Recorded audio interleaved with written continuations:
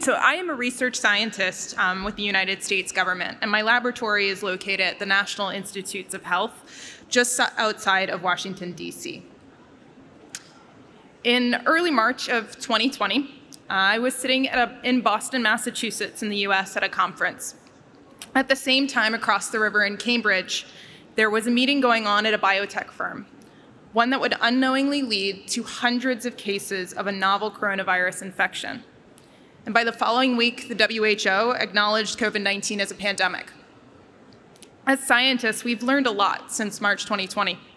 And all of us have probably thought a lot more about our immune systems than we ever had before. Even me, and it's what I do for a living. What I want to focus on today, from the point of view of a scientist and an engineer, is how understanding our immune system and years of work led to amazing new technologies for the future of human healthcare. And ultimately, knowing what's going on in our bodies and knowing about our immune system can have even further reaching impact. Believe it or not, studying immunity and designing therapeutics to target different immune cells and proteins has led not just to advances in the treatment of infectious diseases, but also cancer, neurology, skin conditions, gastrointestinal health, diabetes, wound healing, and even tissue regeneration. As a student in an introductory immunology course, we learn about the different types of immune cells, how they talk to each other, and mostly focus on how they react to infection. Everything in the textbooks is framed around this historical context of immune cells just being our body's defense system, the security guards, the soldiers, the gatekeepers. This, of course, is massively important. People that have problems with their immune system due to genetics, medications, or prior infections with viruses that can damage immunity are much more vulnerable to infectious diseases. Throughout the course of the pandemic, diagnostics for these infectious diseases have truly jumped into the future, both in terms of tests that have been in development and seen investments to be able to be launched, as well as novel technologies. Bedside tests where science and healthcare directly are brought to the patient. When it comes to supporting innovation in these areas, it is a mix of bringing together the right people. In this case, engineers, immunologists, virologists, clinicians, and being able to support both the research and development as well as the product launch. In the United States, at the National Institutes of Health, where I work, our engineering institute launched RADx, an innovative program where there was an increase in public-private partnerships to accelerate the development of translational diagnostics, along with special focus areas, launching products that were close to market and just needed the final support to get over the line, developing brand new innovative ideas, and considerations for implementing these platforms for underserved populations. In the very near future, we could see a variety of at-home tests available. Instead of having a bug or a virus, you could actually go and test to identify what you had and what the best treatments were. Just before leaving for my flight to come here, I learned that a family member was diagnosed with pneumonia. They were prescribed antibiotics, and whether or not it was viral or bacterial would be determined by whether or not the infection was cleared with antibiotics, because only bacterial infections can be treated with them. While at this time, without a test to quickly evaluate whether or not the pneumonia is caused by a virus or bacteria, this approach can be critical to control an infection early. If we think about bedside tests being readily available, we could avoid the overprescription of antibiotics and treat diseases in a more targeted fashion. The most vulnerable of our family members could see rapid diagnostics to identify these infections earlier, allowing for faster treatment and better disease outcomes. Rural locations can receive testing supplies that don't require an entire laboratory to run.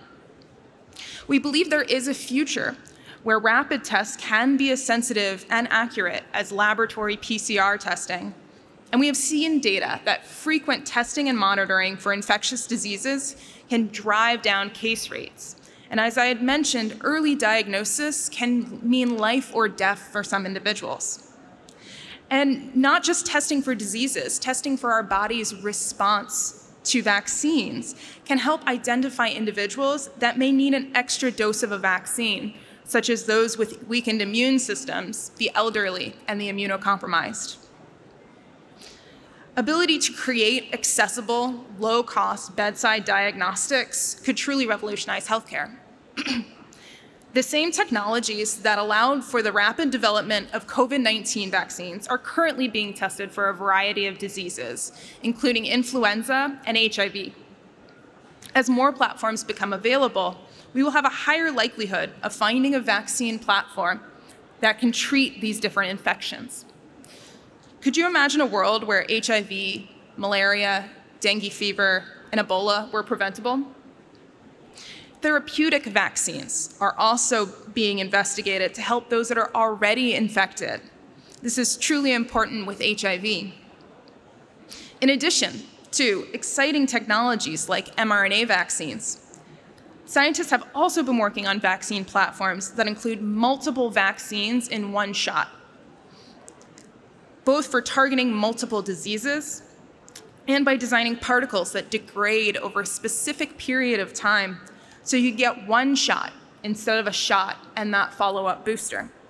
This is especially important in regions where accessing medical care can involve long-distance travel, and even just one visit to a clinic becomes difficult. To address the access to vaccination and this need for clinics, utilization of small patches loaded with vaccine and microneedles are being tested and could serve in the future as mail-out vaccines that don't require the presence of a healthcare provider or a clinic. It would be as simple as putting a sticker on your arm.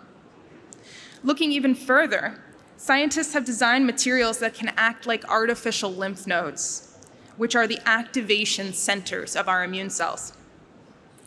They make an engineered hub to specifically activate our immune cells against infectious diseases and even cancer cells. And there leads us to another role of our immune system, monitoring our bodies for cancer. Cancer cells are our own tissue, but slightly altered. And these alterations can be identified by immune cells and removed. But when things go wrong, cancer cells can evade immune detection and grow into tumors. By understanding these phenomena, scientists have been able to make therapeutics to instruct our immune system to fight back against cancer cells through immunotherapy. Believe it or not, back in the 1890s, scientists were already noticing that if you activated the immune system through bacteria, in some cases it could fight off a tumor. Needless to say, the risks outweighed the benefits in those cases, but we've honed our understanding of the interactions of cancer and immunity to provide new targeted therapeutics. These therapies can include drugs to prevent the tumor from evading the immune system, like taking the parking brake off of your car so that you can drive it forward. These drugs are called checkpoint blockade inhibitors. Cancer immunotherapies also include engineered cells that have been made from a patient's own immune cells to specifically target cancer cells in a therapeutic known as CAR T cells. This knowledge of the interactions between cancer cells and our immune cells has also turned into new diagnostics. Even further, our understanding of the immune system to infectious diseases has been linked to other debilitating conditions. Vaccinations against human papillomavirus, or HPV, are estimated to have saved thousands of lives by preventing the virus from spreading and causing damage to our DNA that leads to cancer, and are projected to help almost eliminate cervical cancer in our children's lifetimes. Recent work has linked the Epstein-Barr virus, a virus that has already been associated with blood and gastrointestinal cancers, to an autoimmune nervous disease called multiple sclerosis. There are no current cures for MS, but what if we could prevent it from ever happening in the first place? The nervous system is a place where we once thought was devoid of most immune activity. but we have since learned it is absolutely teeming with immune cells. Targeting inflammation after traumatic brain injury could help improve outcomes by preventing damaging immune responses after that tissue injury. Alternatively, immune cells called microglia can help with a process known as synaptic pruning during the development of our nervous system, which prunes away the linkages between neurons to really fine-tune our brains. Pathology in this process might lead to different psychological disorders. For example, we know that some psychological disorders can be hereditary, and scientists have actually associated different genetic variations of an immune protein to an increased risk of schizophrenia, though the research, of course, is still ongoing. Knowing the mechanism by which these diseases are triggered would lead to the ability to detect risk factors and diagnose early, along with developing therapeutics and preventatives. Our immune system is immensely powerful. It can save us and it can kill us. In some individuals, their immune cells turn against them in a phenomenon known as autoimmunity. This can manifest in a variety of ways, including painful skin lesions, severe gastrointestinal dysfunction, debilitating joint pain, hair loss, and broad-based pathologies, and can be life-threatening. Through working with patients and understanding the causes of these diseases, scientists have made treatments to block this excessive inflammation. Engineers have even created prototype tolerizing vaccines, where we educate our immune system to not attack our own cells, protecting our neurons in multiple sclerosis, our insulin-producing cells in type 1 diabetes. These applications can even extend to allergies, calming the immune system down to not overreact to peanuts, pollen, or animals. Instead of taking broad-based antihistamines, wouldn't it be great if you could have a specific treatment that just told your immune system, it's spring, those are trees, you are fine.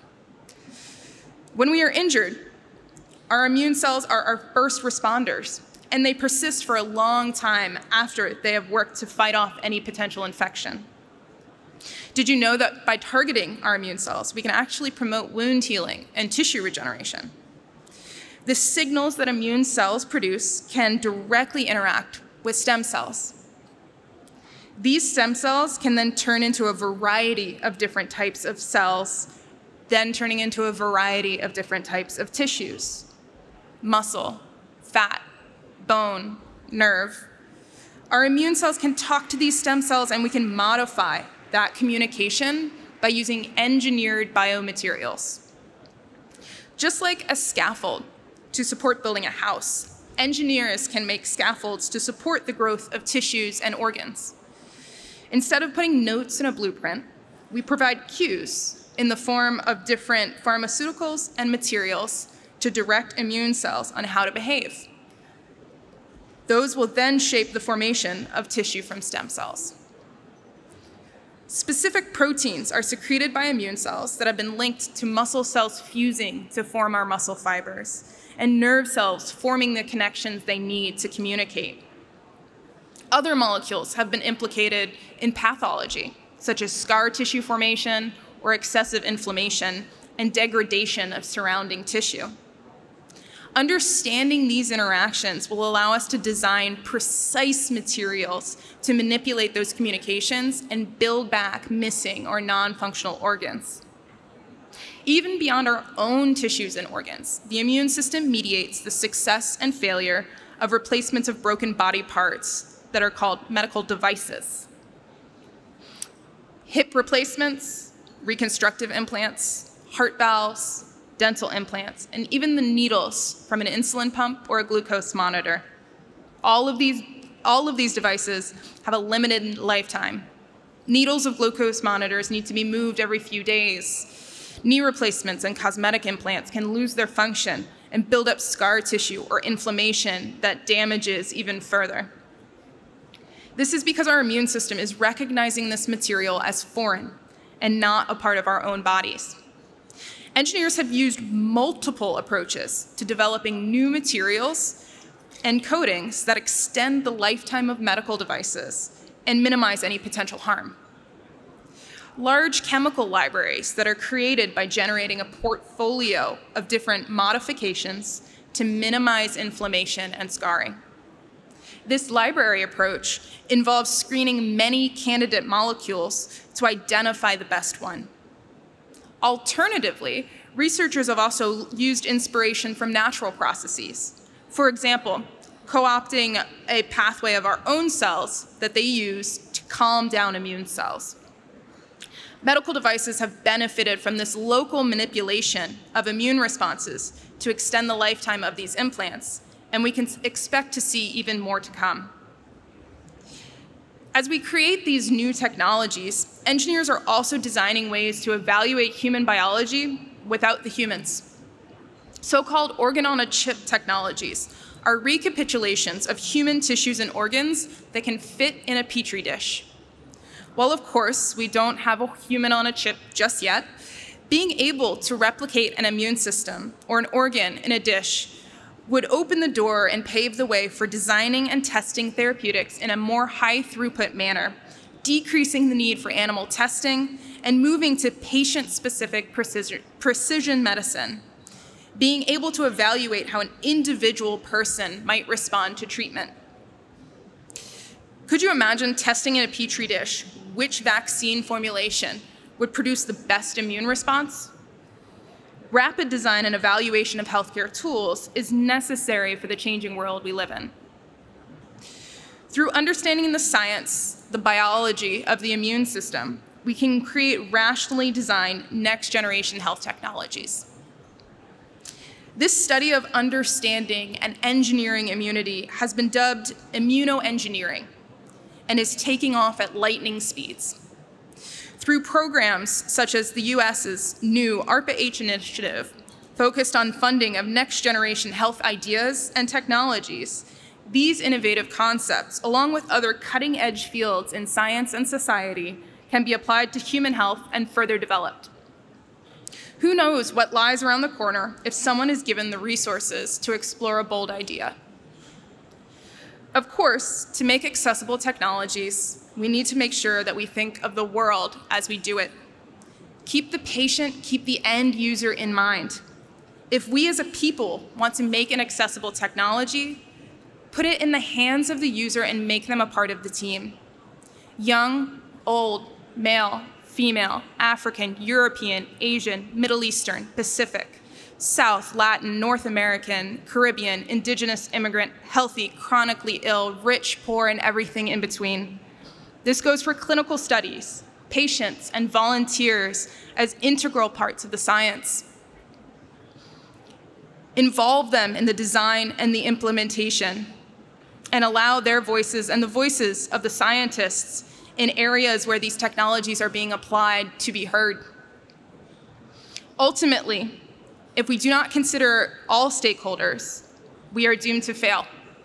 But if we work together and support innovation in areas full of promise, we could see revolutionary advances through diverse thinking. Thank you.